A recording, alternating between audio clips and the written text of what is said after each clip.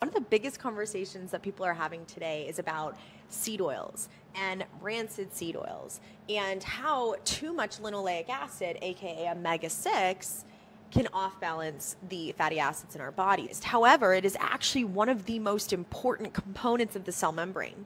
So very important. So the problem today is not all seed oils. It is rancid seed oils. The other problem today is because seed oils today and vegetable oils, we're eating so much more omega-6, people think that we can off-balance that with taking omega-3, aka fish oil. Both fish oil and seed oils today, a lot of them are adulterated, so they're rancid.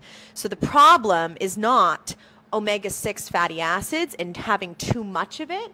It is that half of the time, most of the time, what we are consuming today in America, those omega-6s are adulterated. However, a high quality omega-6 source, cold pressed, extracted properly to maintain the integrity of that fatty acid is going to be very, very powerful.